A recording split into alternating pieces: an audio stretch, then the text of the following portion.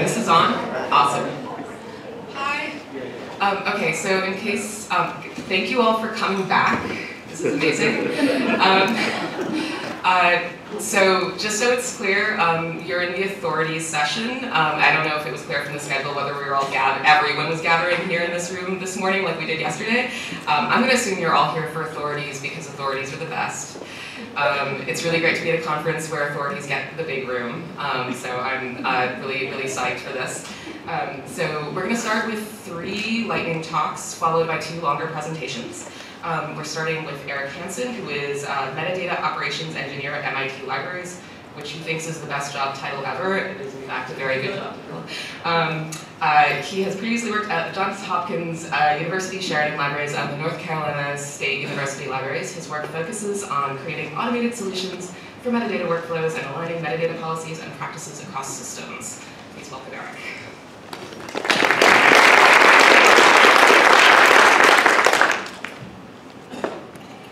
Good morning, everybody. So I'm going to talk today about a lightweight approach for using RDF to manage a specialized authority file of faculty names in an institutional repository.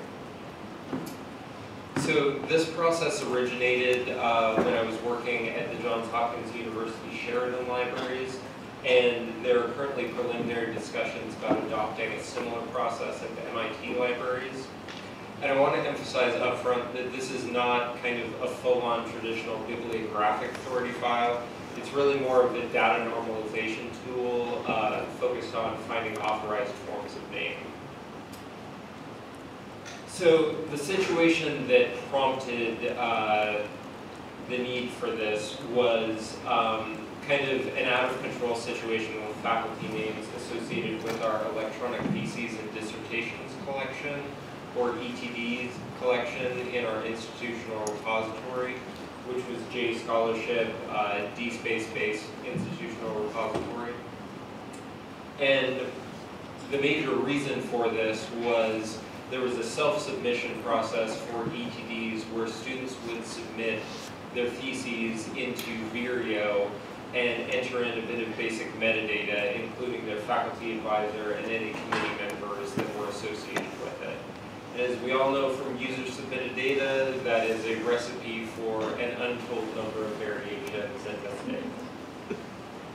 And then after it was submitted to Vireo, at the end of each term, it would be extracted and then ingested into J Scholarship. So this process was necessitated by a lack of access and developer time to actually modify Vireo in any way. It would have been nice to deal with this problem at the source, but that just wasn't in the cards. And at the time, I had been doing a lot of batch metadata operations with the DSpace API.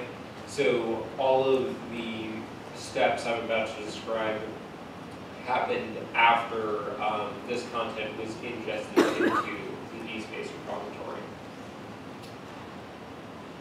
So the types of variations that we were finding, some students included titles when they were entering in faculty member names, some used nicknames while others used proper names, some included initials, and then there were a few just straight up misspellings. So these were the type of issues that we were trying to correct.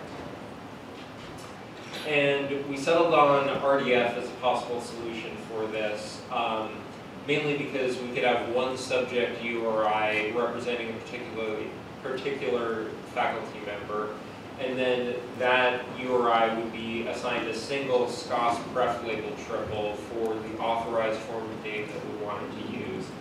And it could have multiple SCOS alt labels for any variations that had been entered into the system that need to be corrected. We also included just a DC date property as kind of a last modified thing for tracking and assessment purposes. So the workflow began with a script to extract all the names from the ETD community in J Scholarship. And with that extract, we then reconciled those names against the RDF file. And that reconciliation process produced 2 lists. One of exact matches where the name in DSpace matched either the pref label or one of the alt labels in the RDF file.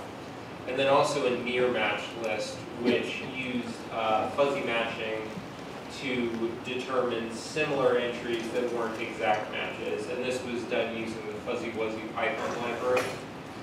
And we still needed human review of these results, obviously. So spreadsheets were created, and we had 2 paraprofessionals reviewing those lists. And that ended up being the most time-consuming part of the process. After the staff review was completed, we ran a script to update the RDF file with new triples, both new alt labels that had come into the system and new faculty members that hadn't appeared in the system at all. And we ran a second fuzzy matching script just to make sure that no accidental duplicates had been created as part of the process. And once we were satisfied with those results, we ran a find and replace script that went through DSpace and found any foreign name that was an alt label and replaced it with a pref label associated with that particular faculty member. Our results were good. We went from over 2,600 forms of name down to around 1,400. And the initial process took a bit of time because there was just a big backlog. But when the process was repeated after subsequent terms, it went much quicker. And I've got links here in the slides to the code on GitHub, and also on the earlier slides I had links embedded to particular steps linking you to the exact script that I was using. And that is all.